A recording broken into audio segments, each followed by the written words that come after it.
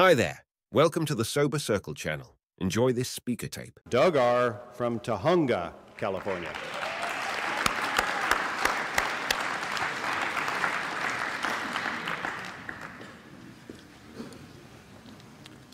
Hi, everybody. My name is Doug Rowell, and I am a grateful alcoholic.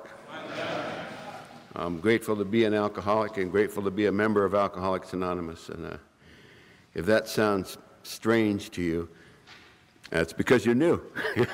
You know, people who have been around sober for a while understand it's a good thing to be an alcoholic. When you first find out you are one, it's not that exciting.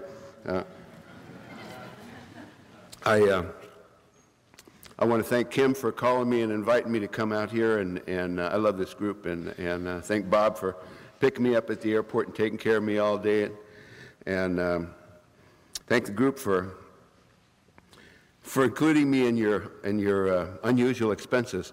I should tell you that since my very first meeting of Alcoholics Anonymous on September 26, 1986, it hasn't been necessary for me to take a drink of alcohol or any mind-altering chemical.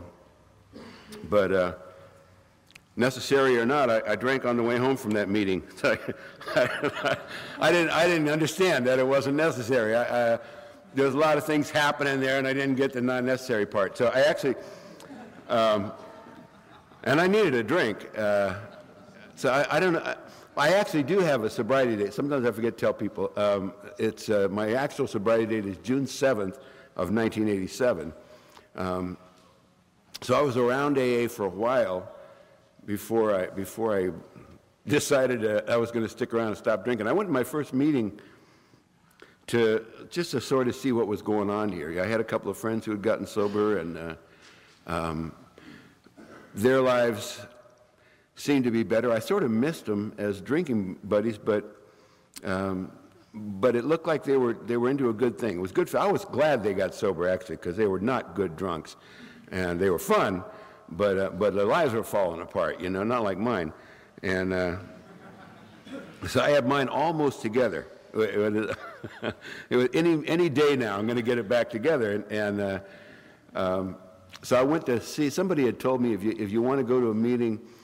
If you want to go check out a meeting, go to this big speaker meeting at Valley Presbyterian Hospital in Van Nuys. It's a big meeting, it's a big speaker meeting, and they'll leave you alone. And it's a meeting about like this, a couple hundred people, and they lied to me. People don't leave you alone at AA meetings, you know. If you're new here and you just showed up here, chances are somebody has already come up to you and said, "Hey, are you new? Welcome to the." It's like, because I didn't really want to talk to anybody. I wanted to observe, and I told people too. I'm not here to join up. I didn't even sit down. It was a meeting like this with doors at the back, and I stood on one side of the door with my arms crossed, like in my "leave me alone" pose, and.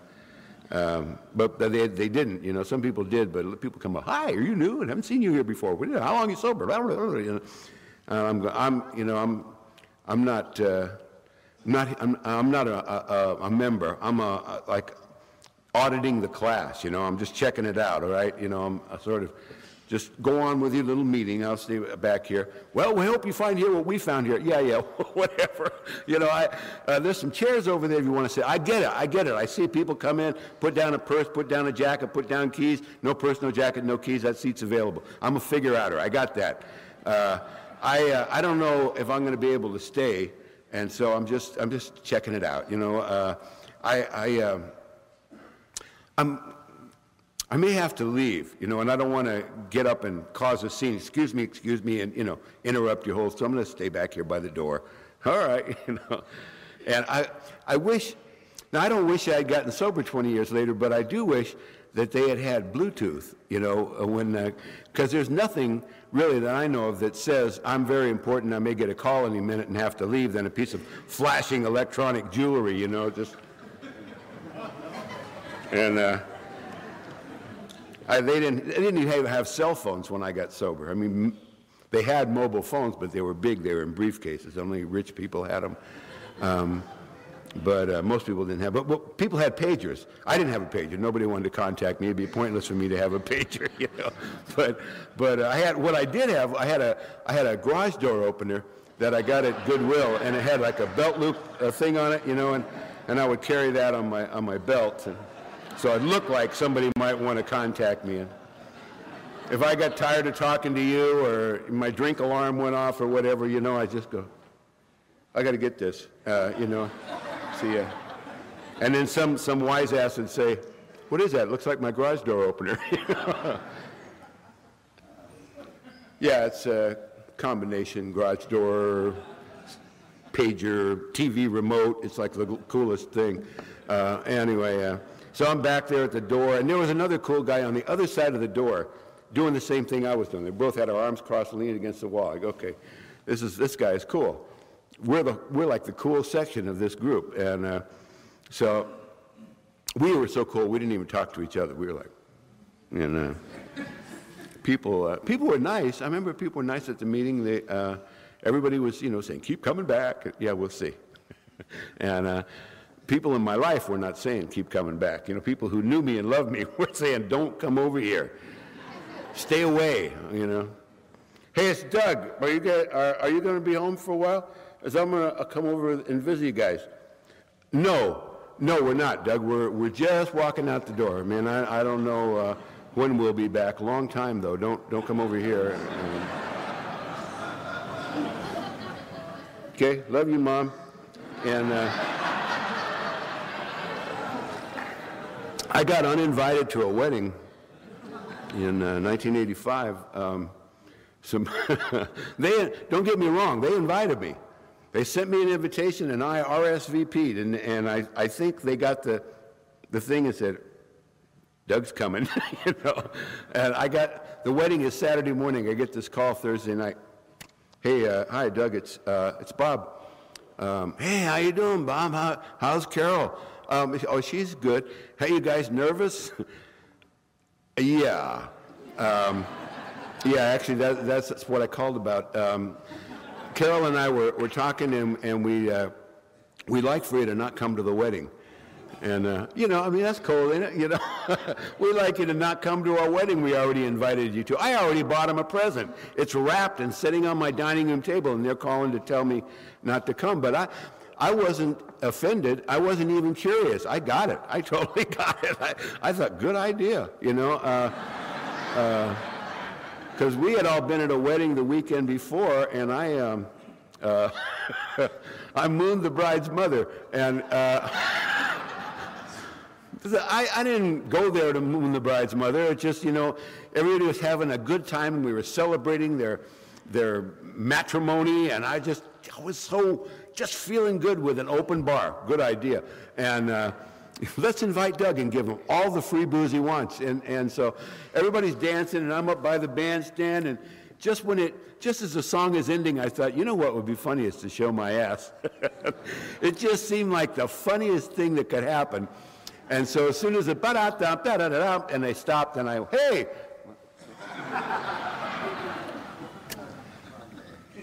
And you could have heard a pin drop. I wish you guys had been there, because you clearly see the humor in it, but nobody laughed. And I mean, these people are friends of mine. Some of them have a good sense of humor, but they just didn't get it. And I knew I was wrong. I was like, the only thing you can do then is to sort of get dressed. You don't go right then, you know. And a couple of friends of mine grabbed me and dragged me out in the alley. God damn, man, what's wrong with you? Jesus Christ, Doug, you mooned the bride's mother. Excuse me, you know, I thought it was the groom's mother. Hey, I'm sorry, it was at the reception. I didn't do it in the ceremony, for Christ's sake. What am I, an animal, you know? And he gave up. You could see him go, give up. Somebody nicknamed me Doug Sgusting, and that stuck for years. And so when I came to AA, and people were being nice to me, I thought, okay, this ain't bad. And they started the meeting, and they had a birthday that night, and I didn't know what a birthday was. Birthday, and they said, we have a birthday for Ruth for 18 years. And like Ephraim did, took an 18-year cake tonight. They had a birthday. And, excuse me, I got a little bronchitis.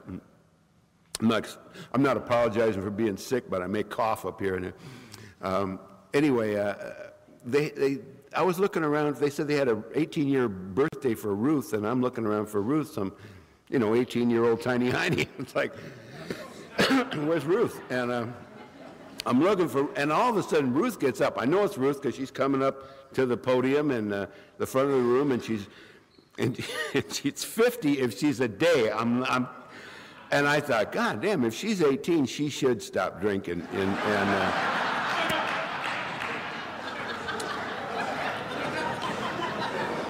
But I had to throw that one away because she obviously wasn't 18, but she looked good. I mean, she didn't look bad. She looked whipped for a teenager, but but she was dressed and coiffed and everything. And 3 younger girls came out with a cake and candles blazing, and everybody started singing just like you guys did.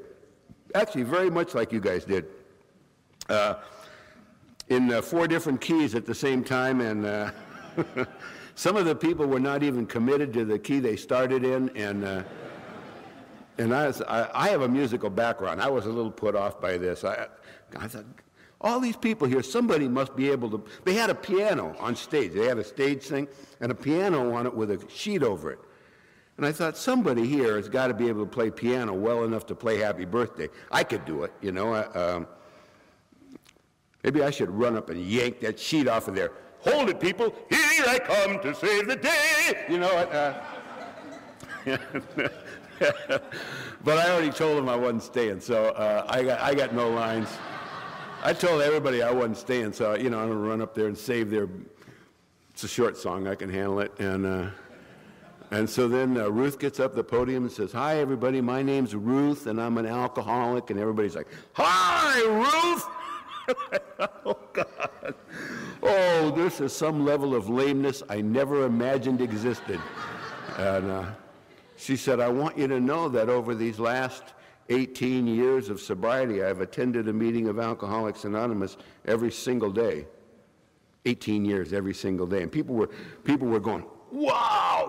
Oh, yes, she does. She never misses." And I'm in the back, like everybody seemed to be impressed with it, but me, I'm in the back going, You a little slow, ain't you, Ruth? You are not the sharpest pencil in the box, honey. Because I don't know how long it'll take me to get this deal if I want it, but I know it's not going to take every day for 18 years. I'm a quick study. I'm a hum a few bars and I'll fake it kind of guy. And and then the other cool guy starts coming over to me, and I thought, what is he? And then I realized he's not cool. He's a member. I don't know why he's back there. I mean, maybe he's got the newcomer catcher commitment or something. But he comes over and he's got his hand out and he says, "Hey, I'll tell you what. You stay sober a year, we'll give you one of them cakes."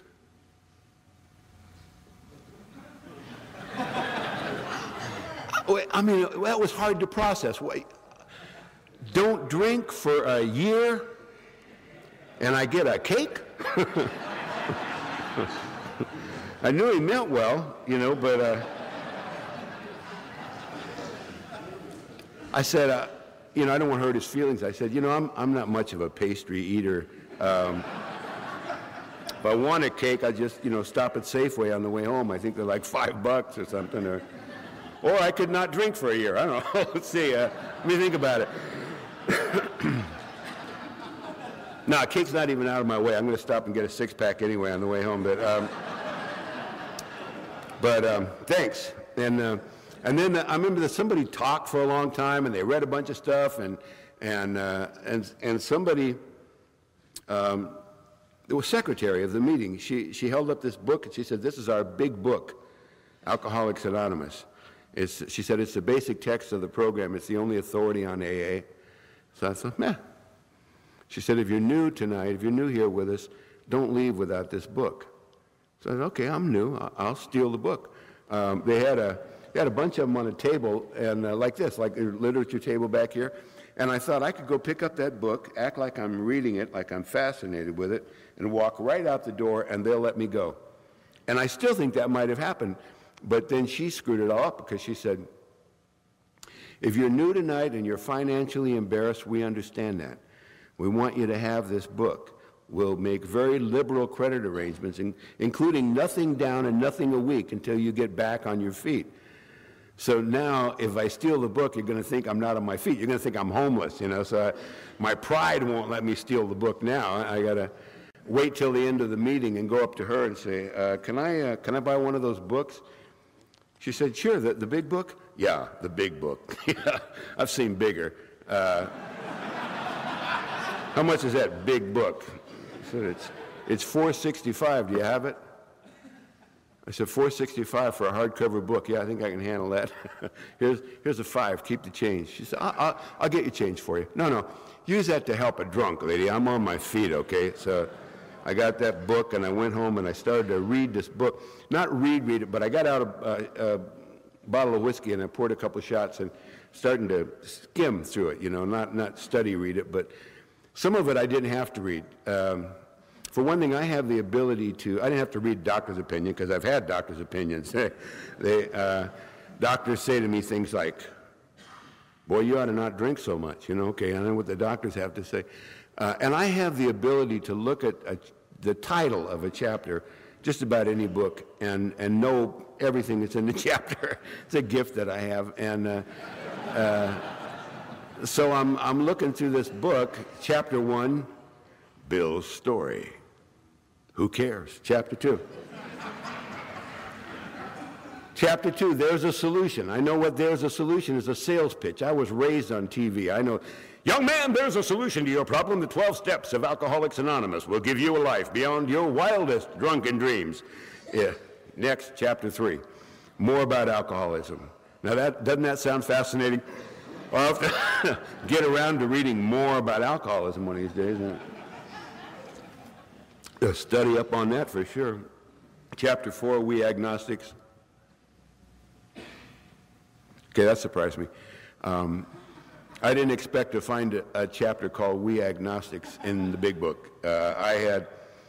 When I went to my first meeting, I liked pretty much the stuff I saw. I liked the hugging and laughing, and I pretty much believed that people there drank like I did and had stopped drinking, don't drink anymore. There was a couple of things that I didn't like about the first meeting, and I thought they were pretty much engendered to AA in general. One was the not drinking for extended periods. That seemed excessive to me. And then there was a lot of God stuff. I mean, a lot of God stuff. Not just, oh God, there was a lot of God stuff. So higher power this, and humbly asked him with a capital H, and my higher power, and power greater than yourself, and admitted to God, and to God, and to God, to God, to God, God, God. And I just thought, damn. I for some reason, I always thought that AA was the secular way to get sober, the way smart people got sober without God. Because I knew you could get sober with God. My grandmother was a Pentecostal minister. She had a Skid Row mission on Beacon Street in San Pedro, California. And Beacon Street in the 1950s was a pretty nasty place. It was pretty much all saloons and hawk shops and shooting galleries. And my grandmother's little White Dove mission was right in the middle of it. And grandmother would pull these wharf rats and winos in and feed them soup and Jesus. So I knew you could get sober on soup and Jesus. It just didn't seem worth it to me. And I thought that AA was the way the smart people got sober without God, the secular way. And when I came here and heard all this God stuff, I can't tell you how disappointed I was. I was very irritated and disappointed. But now I'm looking at this book that the secretary had said was the only authority on AA, and it's got a whole chapter called We Agnostics. So I read chapter 4 all the way through. Poured a shot of whiskey, read it completely all the way through, got done, and I'm going, okay, I'm spacing out. I missed the whole smart people stay sober without God part. So I poured another shot of whiskey, and I read chapter 4 again more carefully. Doug, focus, focus, focus. So another time, I did this 6 times. 6 shots of whiskey, 6 readings of chapter 4, more and more carefully, and I guess the whiskey slowed down my brain to where I could focus on the black part, and found that no matter how many times I read it, it's not going to say how the smart people stay sober without God. It's a trick title, that chapter. If you haven't read that, I might as well clue you in and let the cat out of the bag right now. The chapter should be called How we agnostics came to believe in a power greater than ourselves, which saved us from a seemingly hopeless state of mind and body. But it's just, too long to fit on the page, so you just put it in there. Let's call it we agnostics and see if it makes atheists read it, but there's some interesting stuff in there. If you read it 6 times, you might notice, I did, a sentence that says, we found that God doesn't make too hard terms on those who seek him. That's pretty simple and clear, to the point, and significant. It's significant to me because I never heard it anyplace else. It seems right. If there's a power that created the universe, probably wouldn't have this kind of ego problem that would demand that you come to him in a certain way. And yet, the reason I was openly hostile to every sect of every religion that I knew about was that it seemed to me that every sect of every religion had certain spiritual hoops you had to jump through before God would even pay attention to you. My grandmother's Pentecostal church, never said to me, Doug, they said my name in less than a syllable. They said, Doug, we are very sure that God makes hard times on those who seek him. Boy, God will not even hear your prayers unless you are baptized. And I don't mean sprinkled on the forehead like some Methodist. I'm talking about total submersion, son. That's why we got a tank of water for Christ up here. Come on up, son. We're going to soak you down, pull you up, washed in the blood of the Lamb. Praise Jesus. Amen. Somebody get the boy a towel. And, I'm 14. I'm going, they're going to drown me. She told him I touched myself. They're going to send my ass to Jesus tonight. And that's when you start thinking on your feet. You know what? I got brand new jeans on. They're shrink to fit.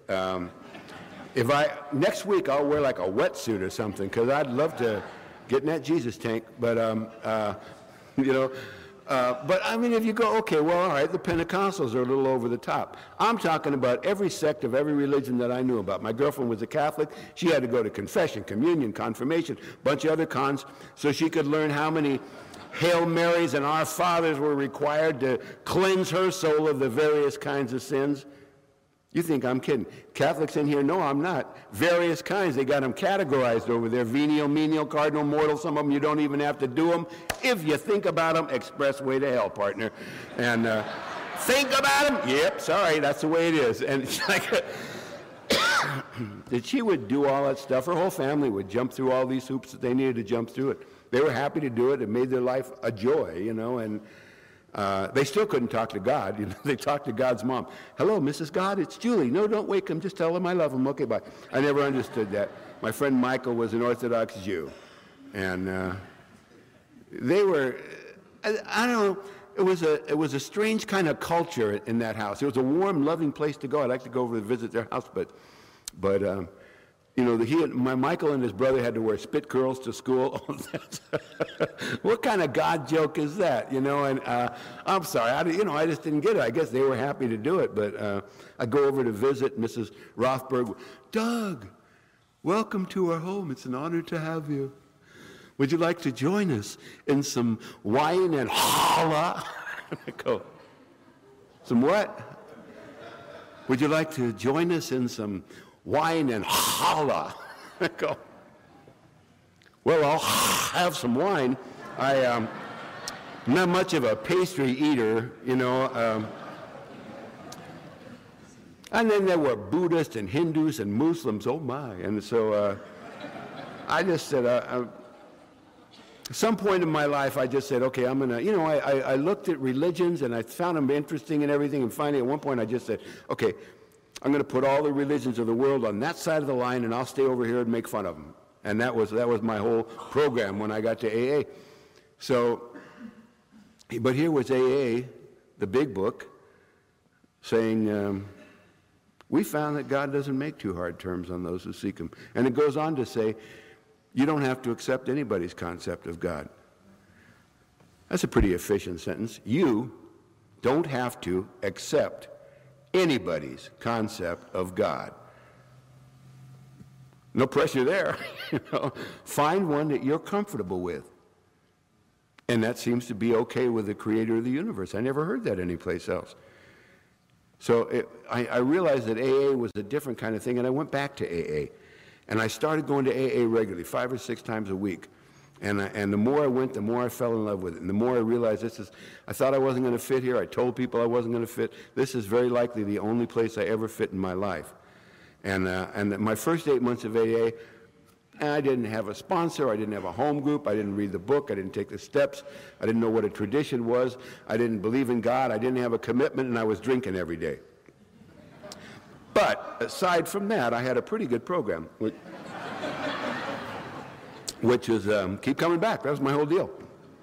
That's all I did right. I got tired of raising my hand as a newcomer, so one day I didn't raise my hand. Somebody thought I had 30 days. I didn't want to make her look bad, so I got up and took a 30-day chip, and God, it made everybody so happy. I'm going to go take a chip over at the North Hollywood group, you know. And I did. Everybody was like, yeah, and I'd be taking chips all over, and then someday somebody'd smell whiskey on me and tell me about it, so I had to start over, but only at that one group, you know. And then I was at this club called the Valley Club one time for a noon meeting, and I heard this girl talking to her friend and saying, my sponsor says I can't have sex till I'm sober 6 months. So I took a 6-month chip over there. It seemed like a handy thing to have, you know. They're all bogus anyway, you know, and who knows, I might get lucky. Huh? I couldn't get lucky. I guarantee you, if I could have got lucky, I would have got lucky. I couldn't have got lucky in a women's prison with a pocket full of pardons, but I wanted that blue chip just in case, you know, and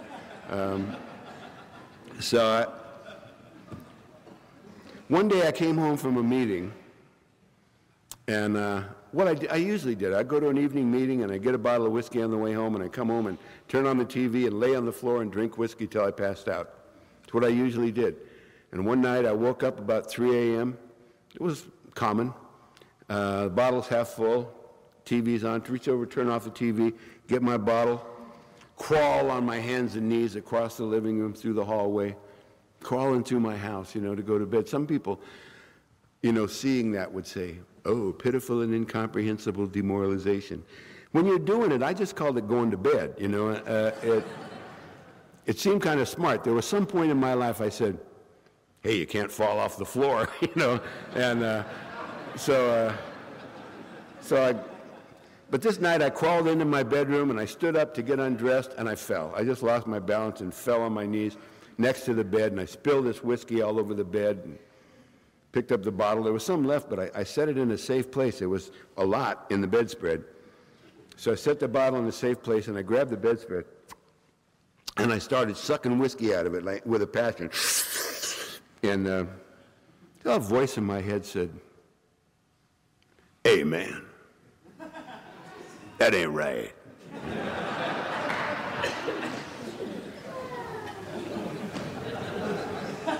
You thirsty, man? There's whiskey in the bottle. But I'm not thirsty. I'm frugal. You know, I'll waste my life, but I ain't wasting a drop of good Irish whiskey. I'm sorry, you know. But I looked at what I was doing. I thought, I've been going to AA for 8 months, and I haven't learned how to not suck whiskey out of a bedspread. Something's wrong. Something's wrong with this. Maybe I'm some hopeless loser. I know that there are such things. I hear people talk about hopeless losers that can't get this thing. I hear people get up and take cakes and things all the time and say, if I can do it, anybody can do it. It's not true. There are hopeless losers. There are people, the big book says that there are people who are constitutionally incapable of being honest with themselves. And even some of them can get sober if they have the capacity to be honest. But there are people who can't get this thing. And at that moment, I thought maybe I am, which is a horrible, horrible thing to think about yourself. And because by this time I've been going to AA for 8 months, and I kind of expected that someday I would get sober. I didn't know what to do. I was out of ideas. If you're new here tonight, I don't care if you've been in and out of this thing a number of times, if you're brand new here, but if you're out of ideas, it feels hopeless, but it's a great place to be. Out of ideas is the best thing you can be when you're new in Alcoholics Anonymous. I was out of ideas and I did a dumb thing. I said, God, if you're there, please help me. That's the end of it. I don't even know if I knew it was a prayer when I said it. Probably did, but I didn't think anybody was listening. I went to bed and I went to sleep. And over the next couple of weeks, weird things happened every single day. I'd go in Vaughn's Market in the liquor department, somebody from AA's, pushing a cart towards me. Hey, one day at a time. And I'm in a restaurant in Burbank. I start to order a margarita. The waitress is somebody I know from AA. I go in my favorite neighborhood liquor store. And there's a guy from AA behind the counter of my store. Never been there before. Hey, what are you doing here? What are you doing here? And this was happening every day. And after a couple of weeks of it, I'm on the way to work one morning, and I just killed a half pint of Bushmills, and I don't keep empty bottles in the car. They're illegal and useless. And so I rolled down the window and let this bottle go out the window. And just as I did, there's a guy from AA driving towards me. It's 6:30 a.m. And he sees me, and he waves just as I let go of this bottle. And ding, ding, ding, ding, bing, ling, and I saw him, whoa, and I thought, where the hell are these people coming from? It's like those stupid miracles they talk about in the meetings. And I pulled the car over to the side of the road for a minute, and I remember that I had been on my knees and said, God, if you're there, please help me. And it was the day after that all these weird little things started happening. Every time I reach for a drink, there's somebody from AA in the way. Little pain-in-the-ass God jokes, that I've come to recognize as maybe miracles. I don't know, interesting coincidences. I couldn't say they weren't miracles. Maybe if there was a miracle involved, the only miracle was that I finally recognized it, that I asked for help and I was getting help. I don't know. But I sat there in the car that morning and I came to believe that a power greater than myself could restore me to sanity. And I decided to give it a chance. Give it a chance. And that was the beginning of my sobriety. And it was the beginning of my hearing the music of Alcoholics Anonymous, which I can't explain. There's a rhythm and a harmony and a melody that runs through this thing. I told you I have a musical background. And there's a music that runs through and makes all the words make sense. The words used to make me crazy. People talk about give it away to keep it and surrender to win. A good example is when I had 30 days of sobriety. I went to take my first honest 30-day chip. It was at the Burbank group on a Thursday night, and Thursday's cake and chip night over there. And I went there to get I had enough chips to open a casino, but I hadn't earned any of them. And now I got 30 absolute clean, sober days, and I went over to Burbank, and they said, anybody for 30 days? And I got up, and I took my chip, and I said, I'm Doug, I'm an alcoholic. And they said, hi, Doug. And I felt like a member. I felt like a member of Alcoholics Anonymous. I understand the traditions today, and I know that I was a member before that. I was a member even before I stopped drinking, if I said I was. But I felt like a member, and there's a world of difference. It's a difference between lightning and lightning bugs. And I sat down and watched people take 60-day and 90-day chips and 6-month and 9-month chips and a 7-year cake and a 19-year cake, and I was excited about everybody else's progress in this thing. That's not like me. It's not like me to be excited about somebody's progress who's ahead of me. I don't know if anybody can relate to that, but that's where I was that night. And I was just high on the experience of being sober. And at the coffee break, I went to get my coffee, and a guy stopped me and said, hey, congratulations on 30 days. And I said, thanks. And he said, you know what the secret is? I said, don't drink, I guess. And he said, no, that's not it. We don't drink here. But the deal is here to hang on. Hang on. Can you do that? And I said, well, that's what I've been doing. He said, exactly. Precisely, man. Keep doing that. You'll be all right.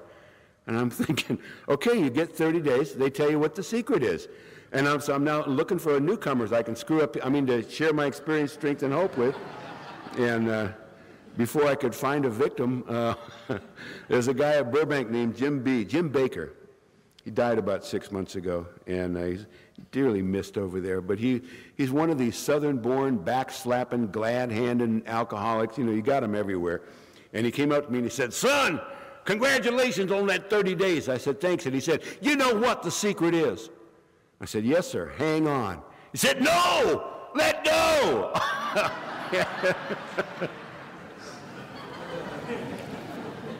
Okay, I get it. I'm hearing the music. The words aren't making me crazy anymore. The guy that said, "Hang on," is talking about stay close, keep coming back, stay in the middle of the herd, they used to say.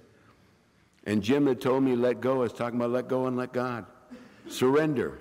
The war is over. You lost. You start hearing the music, and the words start making sense. And I found out that people in AA misquote the big book. Happens all the time. Happens every day. But I thought that anybody with over 90 days probably had, you know, the book memorized by now. But I wasn't reading it, and so I figured if I got a good memory.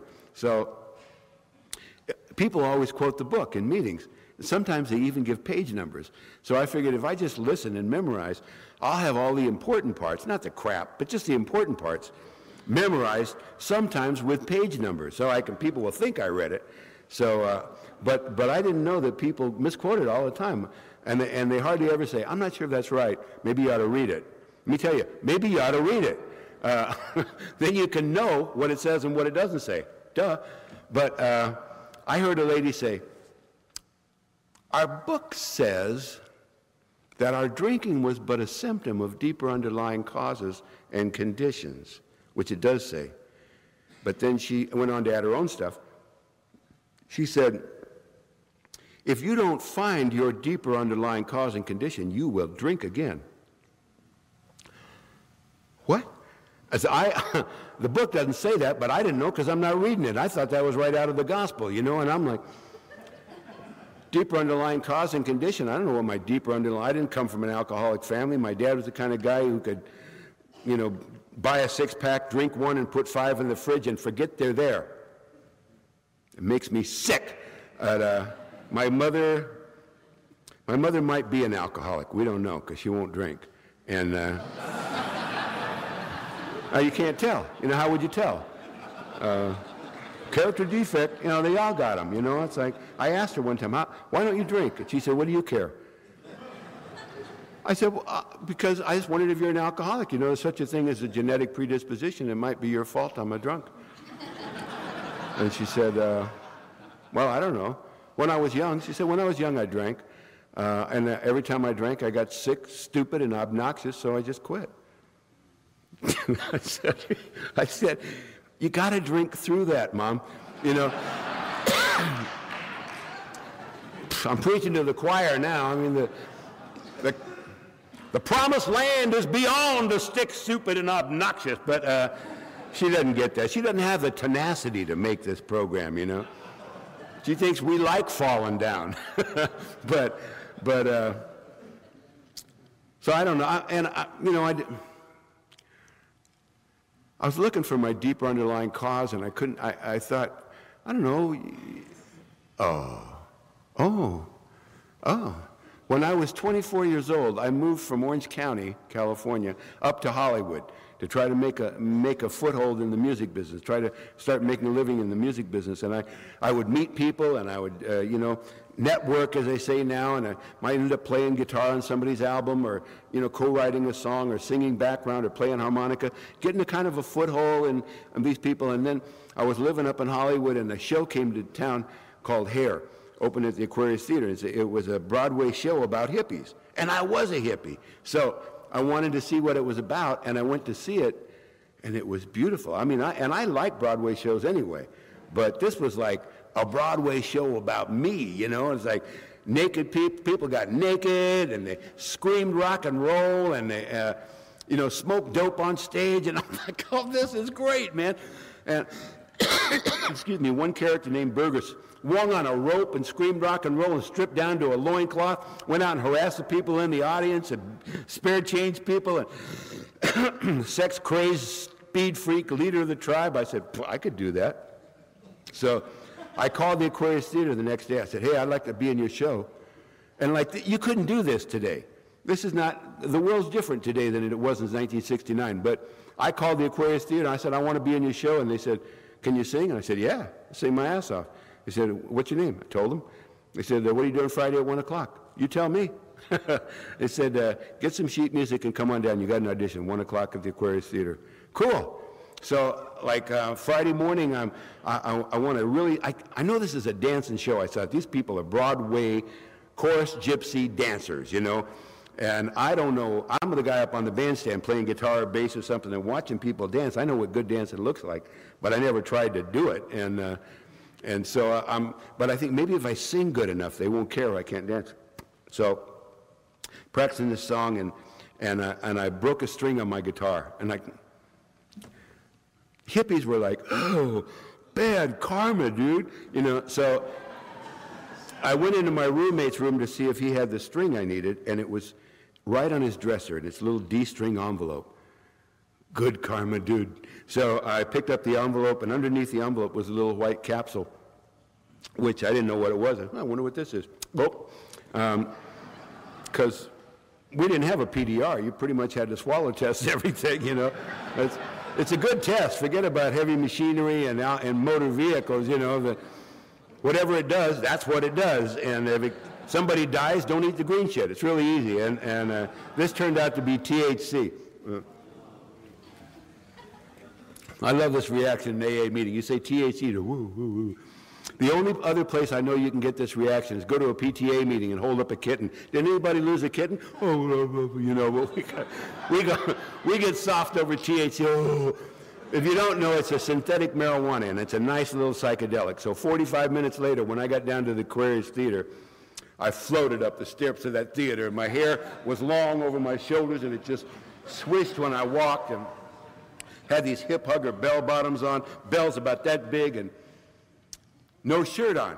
I'm 50 pounds younger, too, by the way, and just a vest with 6 layers of foot-long red, white, and blue leather fringe. And I was a walking wind chime, walking up there, it's like with my sheet music in my hand, and I'm standing back at the theater watching these people audition, and I said, man, those hippies dance, you know.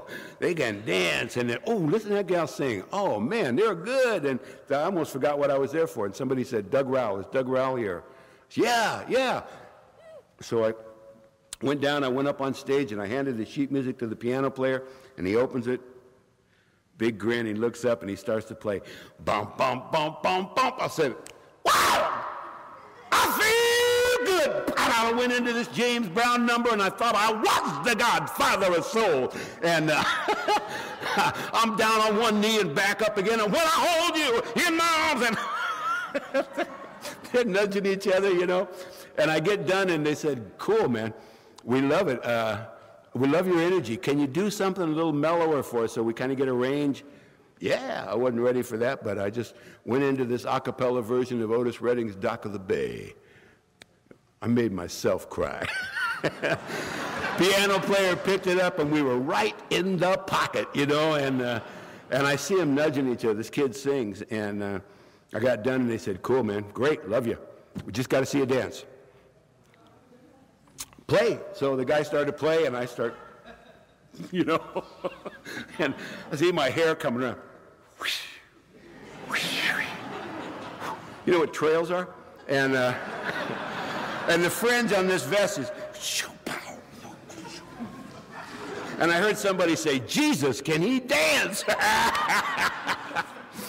Because, you know, alcohol and drugs did for us what we couldn't do for ourselves, and they hired me on the spot, but not for the LA show. They hired me to come here to Las Vegas, to the International Hotel. And I came here and I started playing in the Tribe, and then I started understudying the character of Berger, and then we left Vegas and we went on the road, and they gave me the pink contract. I was playing the obnoxious speed freak, sex crazed leader of the Tribe. It was a stretch, but I could do it. And we'd play some, and we toured with all over the United States and Canada for 3 years. What a great job. People would come up to us afterwards and go, hey, man, here's some pot, brother. Send some me and Maui Wowie, Panama Red, Acapulco Gold. Give us all this great dope for nothing, you know, because we could sing and dance. And some of you like acid? Here, Ozzy, Purple Haze, Orange Sunshine, Window Pane, and then got a witness, and some girl would come up and go, oh, God, I love you. take me. Oh, okay. You know?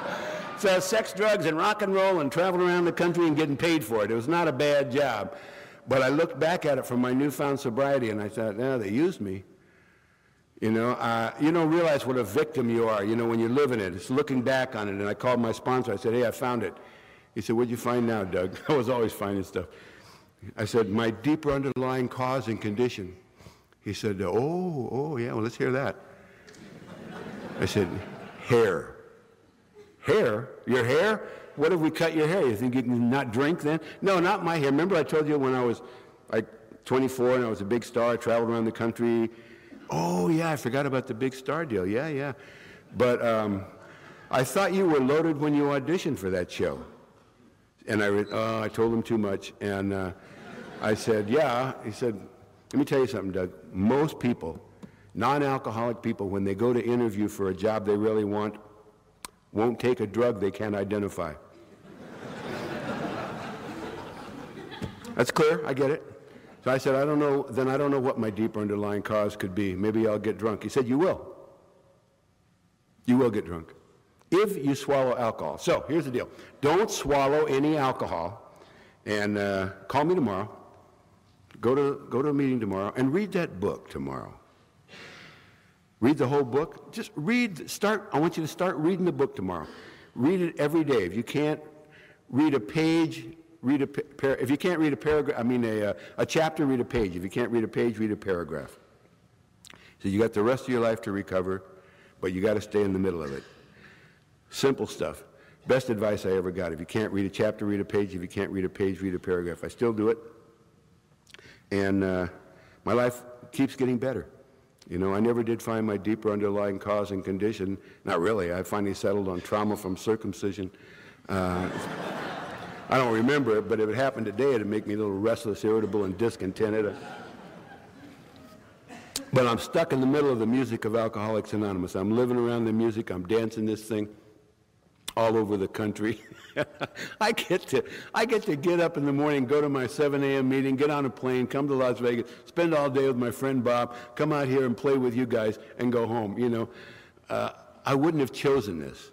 I tried not to, and God wouldn't leave me alone. Thanks for letting me share with you. Thanks for listening. Please support the channel by liking and subscribing.